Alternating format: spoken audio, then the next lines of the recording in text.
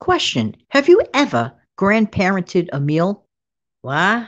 Let's talk about it. Back in a minute.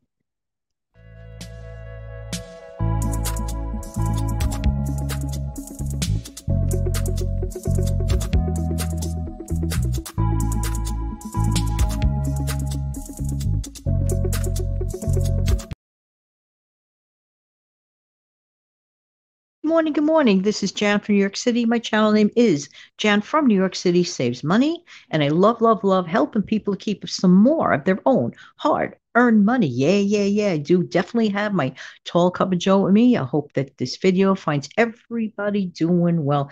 What do I mean by grandparent a meal? Does this mean make a meal and give it to my grandparent? Well, technically, it's impossible for me to do that. They met Glory a long time ago.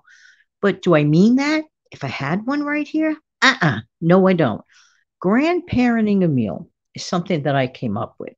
I had a conversation with a friend just the other day, and it was quite interesting because this person lives truly a frugal lifestyle, makes no bones about it. And I have to say, I am totally proud of this person. We got into a conversation, and she couldn't get over herself how many meals she regenerated from an original meal. That's what I mean by grandparenting a meal. Just like, our grandparents are like, the parents of our parents, right? And, the generations continue. Well, let's look at it this way by utilizing the original dish. How many different dishes can you come up with? So this wonderful friend, that person did was the original meal was very, very simple. It was just simply spaghetti and meatballs. But what the person did, what my friend actually did was she turned it into like three different meals. Okay, so she made enough meatballs and then she extracted a few, put them on the side. And then, like a couple days later, what she did was she took them down from the freezer because she had frozen them to keep them as fresh as possible, which is a great idea. And what she did was she made, for example, meatball subs. Just added some shredded mozzarella cheese, put it on her favorite toasted bread, and there you go. Meatball subs for dinner.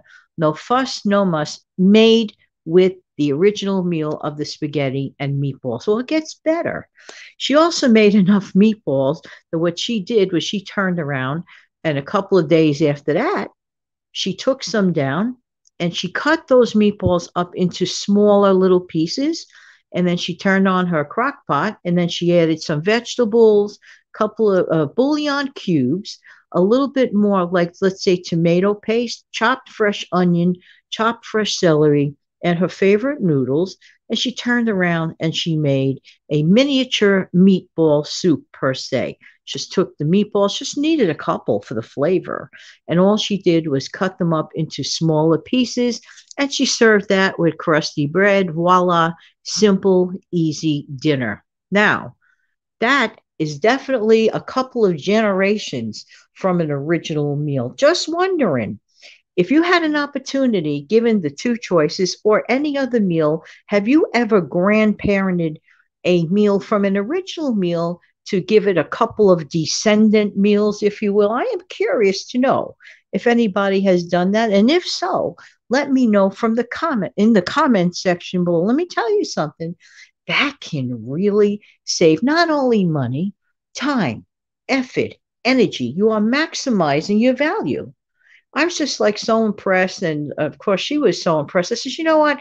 I definitely have to make a show about this and share this idea. For all I know, a bunch of you listening are probably doing this already. Let me know about that in the comment section below. That's really, really a cool idea. All right. So there you go. So I do have one favor to ask of you, though, before we leave.